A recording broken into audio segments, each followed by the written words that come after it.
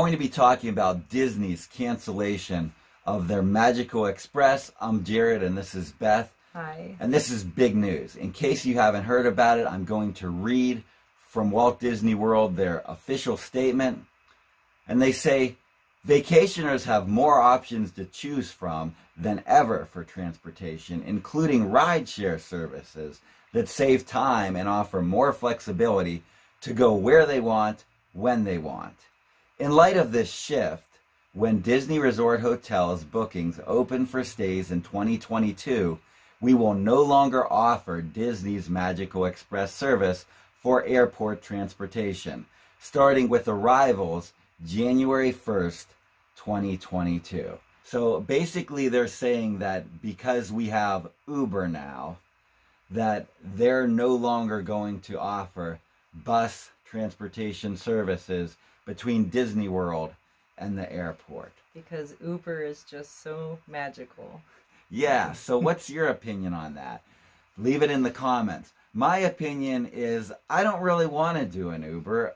I like taking the bus. Every time that we went... The Disney bus. The Disney bus. Yes. I feel that a company as large as Disney shouldn't be forcing me into independent transportation options from random people in order to get to their property. Every time that we went to Disney so far, and we went 4 times in the last few years actually, the last time we went was in October of 2019, and we really enjoyed that. It was part of the experience. That was the Disney difference. These little things that just made it convenient and nice for guests, and that's what I've always told everyone about why I enjoy going to Disney, was because it's just so nice how you don't have to worry about things. They take you from the airport right to Disney World, and it's convenient. Even in booking, it's convenient. So part of it's financial. Yes, it's nice that the cost is included and you get more value there with your room because you get transportation included when you buy your room. There's that value, there's that financial aspect, but a lot of it's convenience for me too, because when I book, I know that I book my room and it's automatically with the room. I'm getting the transportation to Disney World. Now, they might offer their own rideshare services, but who knows how expensive those might be. But they're definitely a big enough company to justify having their own busing system to the airport. Even Universal Studio, we went there and they had a busing system. You had to pay a little extra for it, but if you're interested in taking a bus, you pay it, and you appreciate the fact that they have a convenient, almost automatic way of saying, yes, I'd like a bus to Universal Studios. Historically, I don't know if things will change. Yeah, they might change I don't know. soon. We don't know the current state right now. But historically, they got much more traffic than Universal Studios. And even Universal justified having their own busing system. So it's strange to me that they're not having their own busing system. Right. Yeah. And I think it's really going to end up costing them, because that was one big reason why we would book at a Disney resort, is because we wanted that convenience. They put your luggage right there in the room. You didn't have to worry about the travel situation. You just would always rely on Disney. And it kept us in the parks. It kept us buying their things because we liked that convenience of not having to rent a car or worry about an Uber or whatever. And I think a lot of people are like me. Some people aren't. Some people like having their own car that they could drive around, but not me. And I think there's others like me that when you're on vacation, you want to be on vacation. You don't want to have to drive around a city that you're not familiar with. You want to be driven around and just relax, and that's it. Right, in a nice atmosphere. We're not going to go amidst all of this. I don't think it's the same.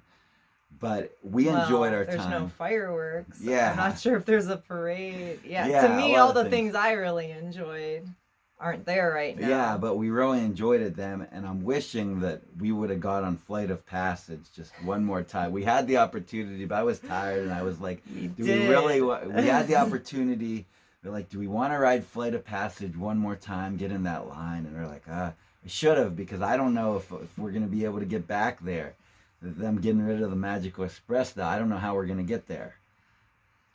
But right. The other option that we didn't talk about is the bullet train. Now, but this was not mentioned in the announcement as being part of the reason. But we would be remiss if we weren't to mention the bullet train as being another transportation option. The issue with this is this bullet train isn't there yet and probably isn't going to be there and available for Disney passengers by January 1st, 2022.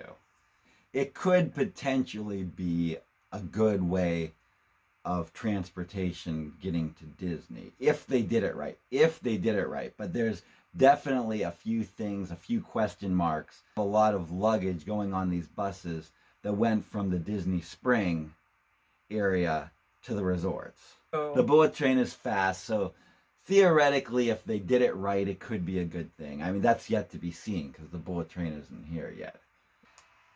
The bullet train isn't magical anyway. No, it's the people that worked for Disney.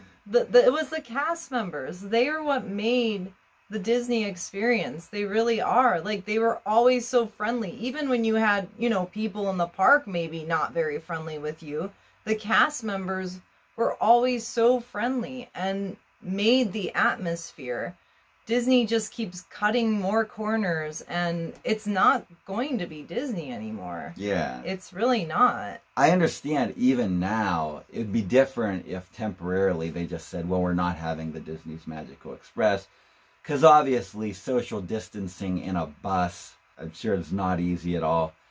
But if we ever get beyond the whole social distancing thing, now they're just saying, oh, well, they're not going to have the Disney Magical Express, and that's what's really concerning me. Yeah, If it was just a temporary thing because of social distancing and whatever, that would be one thing. But this permanently canceling Disney's Magical Express just because... Not good. Not good. That seems like a service that should be provided to the guests because that's what sets Disney apart. Yeah, what do you think about this? What's it going to be like to go to Disney now? Are we still going to be able to do it? I don't know. I just want to see Nintendo World now, I think, or Nintendo Land, whatever it's called. If you enjoyed this video, please feel free to give it a thumbs up, comment, or if you'd be interested in more of our videos, please subscribe. Thank you so much for watching. Bye. Bye.